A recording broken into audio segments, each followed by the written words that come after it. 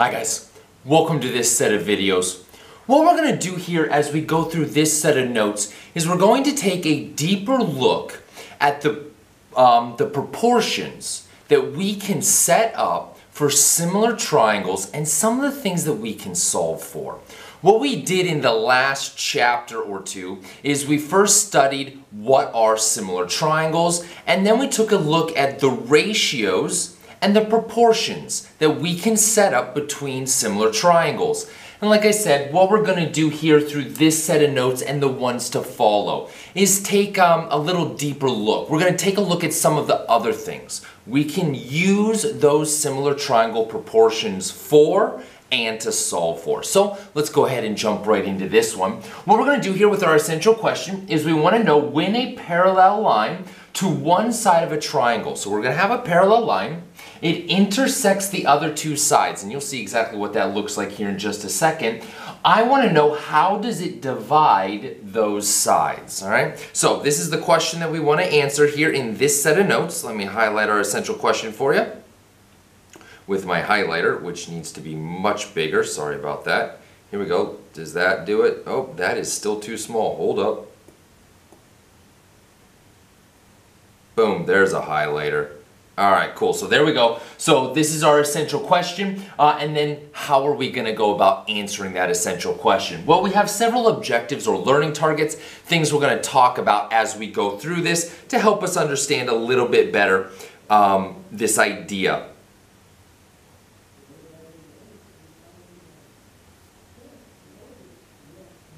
Of the proportions that we can see in similar triangles. So let's go ahead and jump right into this with our first theorem that we have right here. This is going to be the triangle proportionality theorem, and it essentially says exactly what our essential question was asking. Remember, our essential question was what happens when we have a parallel line through a triangle. It's a parallel line to one of the sides. And that's exactly what I've got right here. What I've done is I've drawn this line through the triangle. It intersects two of the sides of the triangle and is parallel to the third side. All right, so that's exactly the situation that our essential question was setting up. What we want to take a look at is, well, what does that do? So what we can see here, or from the triangle proportionality theorem, is that it sets up a proportion within the triangle. And let me help explain this proportion to you just a little bit right here. So all I'm going to do is I'm just going to take this triangle we already have a picture of, that way I don't have to draw another one. Alright, so the question is this: how do I know that triangle AEF, let me put that one in red, so triangle AEF, just that little guy right there, and our proportionality symbol, how do I know that that is proportional to triangle ABC? This guy in green. So the question is, how do I know that those two triangles are proportional? Well, we learned in the last chapter several postulates and theorems that help us prove that two triangles are similar. In this case, what we're going to do is we'll go ahead and use the AA triangle similarity. Here's how it's going to work. Please notice that both triangles share the angle A. So I know that the angle A is, of course, congruent to the angle A. Well, then, do I know another one? Well, sure I do. Once again, we've seen this coming back over and over and over again. If we go back to a previous chapter where we talked about parallel lines, which I have right here. In fact, my diagram even tells you that they're parallel because it puts those little arrows on the line. So I know that these lines are parallel, and those parallel lines are cut by a transversal. So what do I know? Well, just taking a quick look at it, I know then that angle E and angle B have to be the same angle. Why? Well, they're corresponding angles. So angle B is congruent to angle E thanks to corresponding angles.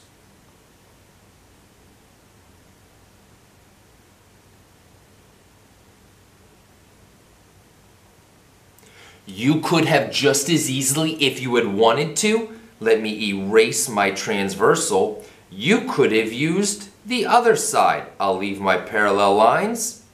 And if you want to, sure, go ahead. Use the other side of the triangle as your transversal. It's going to be the exact same thing, except now it's going to be angle C and angle F that are for the exact same reason. Corresponding angles, they are congruent. Angle C is congruent to angle F. Why? Once again, corresponding angles.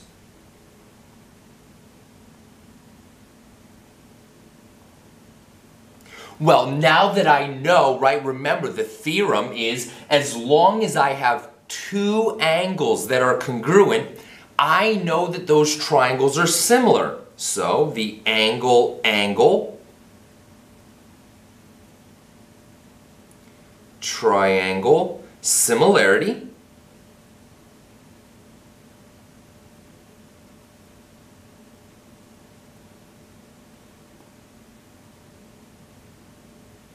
And based on, right, that triangle similarity, here's what I know.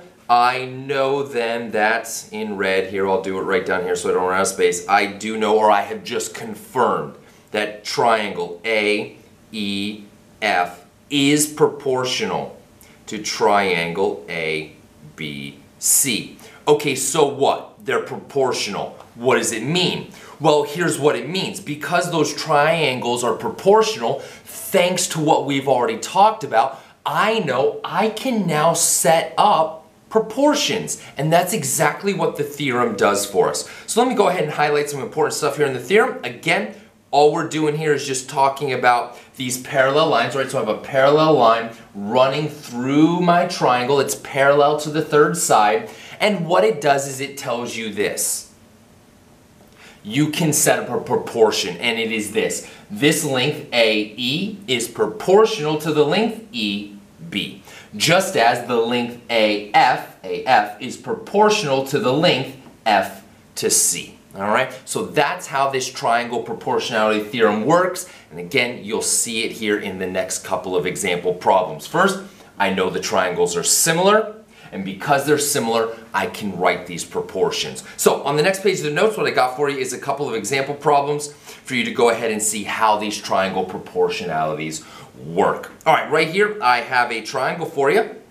I have a larger triangle right here in green. I apologize. I promise I'm not colorblind. That is actually the color red. I'll do the smaller triangle in green. There he is right there. All right.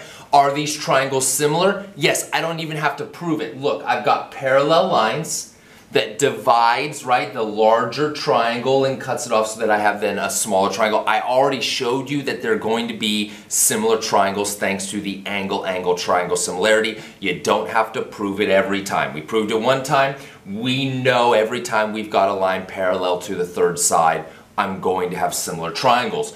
So all I have to do then is set up the proportions. Well, here's the way the proportions worked. Remember, it was the distance from A to X. Oh, sorry, hold up, I apologize, 1 second.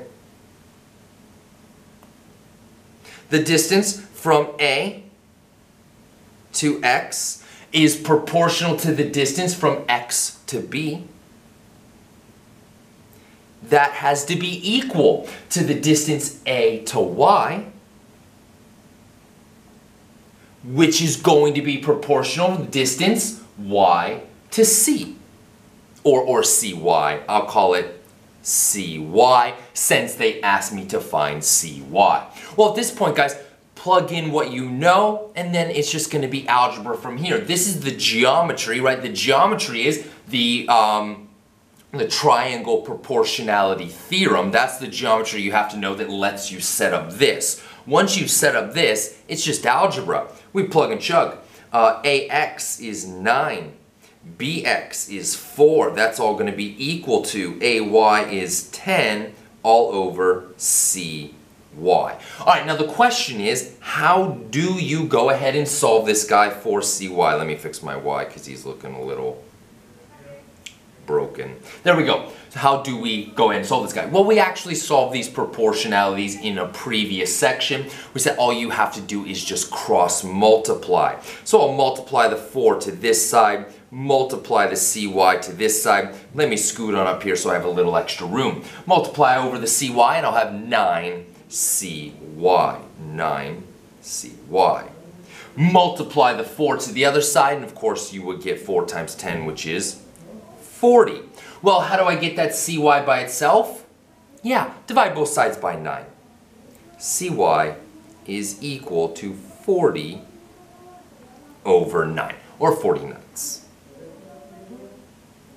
Found cy. Hey, let's keep going. Let's try another one. Again, the more practice you get at these, the better we'll get at them. In fact, even maybe the faster we'll get at them. Let's again go ahead and just highlight our triangles. Let me do the larger triangle in red. There he is right there.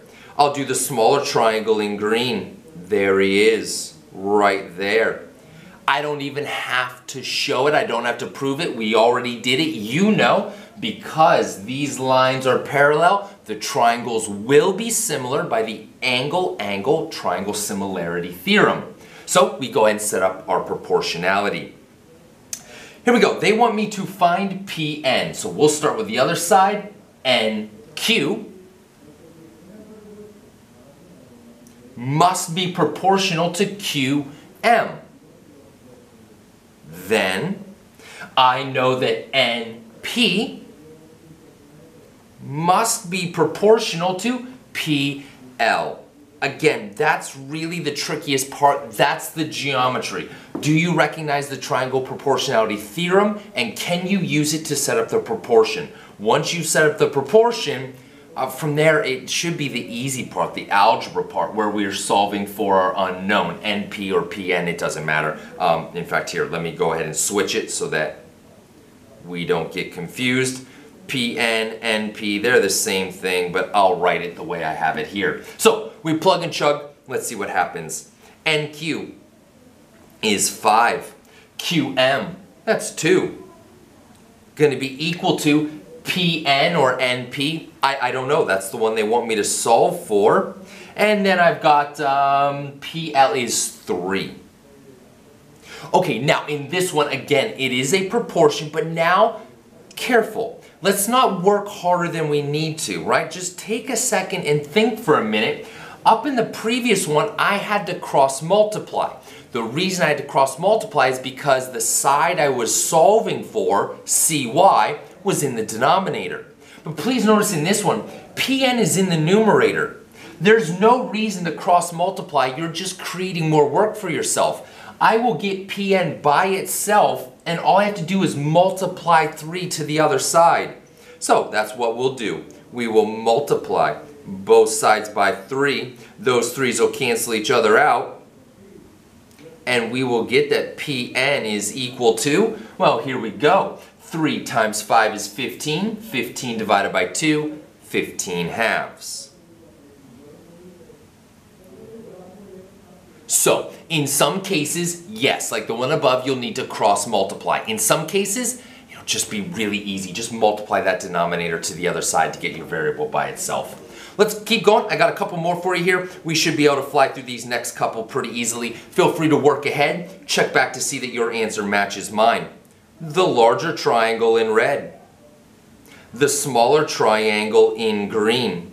Set up the proportionality. It will be EC is proportional to CF, which has to be equal to ED, which is going to be proportional to DG. Okay, well, the one I'm trying to solve for is DG. That's the only one I don't know. Plug in what we've got and solve. EC is 32 over 24, which is going to be equal to 40 over DG. So in this one, what do I have to do? Sorry, that does not look like a G. Let me fix that. In this one, while I do that, while I fix my G, do I need to cross multiply, or is it simple? Yeah, what I'm trying to solve for is in the bottom, cross multiply. All right, so here's what that's going to mean. I will then have 32 DG is equal to 40 times 24. Let's see, what do we get? 40 times 24 should be 960. Divide the 32 to the other side, and DG is going to be equal to 960 divided by 32. I get 30. All right. One more before we try something else. Once again, let me give you the triangles here because it helps to I like highlighting them.